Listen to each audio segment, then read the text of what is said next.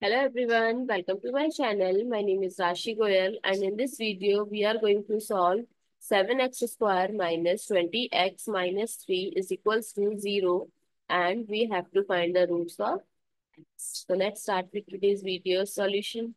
So first I am going to compare with standard form of quadratic equation, that is ax square plus bx plus c is equals to 0.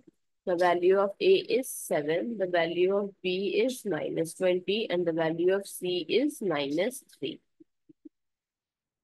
So first I'm going to find the discriminant with the help of the formula b square minus 4ac. So there are three possibilities. If it is greater than 0, positive, so two real solution exist.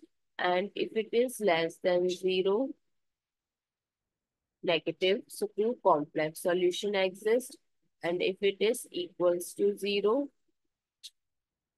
that means only one real solution exists. So let's find out.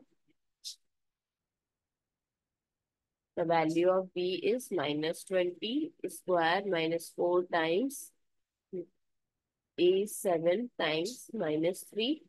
Minus 20 square is 400. Minus minus is plus. 4 times 7 times 3 is 84. So it is become 484, which is positive, greater than 0. So two real solution exists. So let's find out the real solution. So method 1. 7x square minus 20x minus 3 is equals to 0. I am going to use quadratic formula minus b plus minus under root b square minus 4ac by 2a. So minus minus 20 plus minus under root minus 20 square minus 4 times 7 times minus 3 by 2 times 7. So it becomes 20 plus minus, and this is, we already solved 484 by 14. So 20 plus minus square root of 484 is 22 by 14. So x1 is 20 plus 22 by 14 and x2 is 20 minus 22 by 14. So x1 is 42 by 14, which is equals to 3, and x2 is minus 2 by 14, that is minus 1 by 7. These are the two values of two roots of x. Now method 2, 7x square minus 20x minus 3 is equals to 0.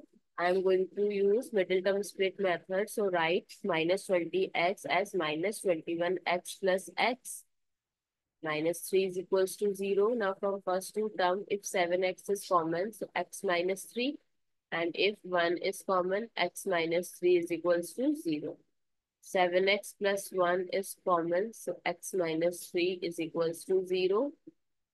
So 7x plus 1 is equals to 0. X is equals to minus 1 by 7. And x minus 3 is equals to 0. X is equals to 3. These are the two values of x. I hope it's clear and you find it useful. So please give a thumbs up and do subscribe to my channel. Stay tuned for more upcoming videos.